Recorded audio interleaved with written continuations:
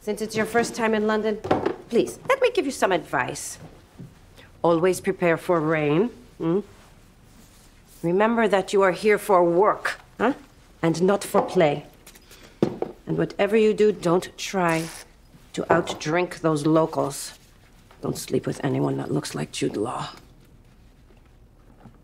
What are you looking at? He comes with a suite. Is he like a butler? He's Percy. Yes, madam. No, nothing, Percy. Thank you, madam. Look at that. This is actually a depiction of a swan. But what do you see?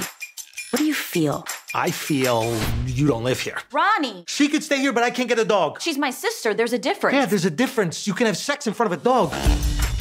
Today's a big day for Anna. They're doing one of those big auctions. If I want to work at a top art gallery, I gotta get a good recommendation. And there is no better recommendation than Claire DuPont. Good morning, everyone. Erwin's clients are about to walk through that door, and I will not allow them to see anything less than perfection. You.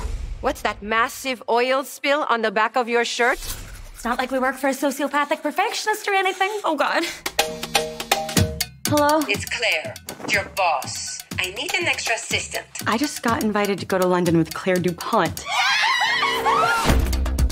You're not on this flight. I put you on one that leaves in 4 hours. An economy. You just been upgraded. First class?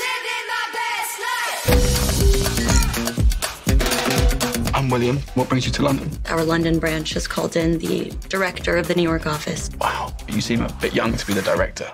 Yeah, the youngest director in company history.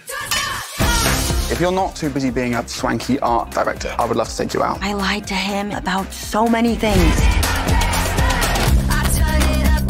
You are here for work, not for play. I got you the reservation. Tickets for this evening.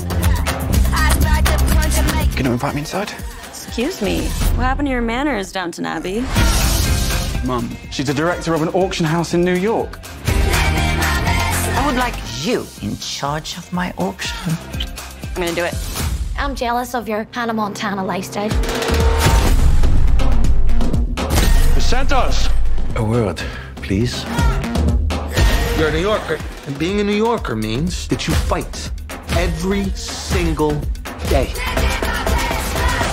Rocky Balboa said that. Isn't he from Philly? He moved there from Brooklyn.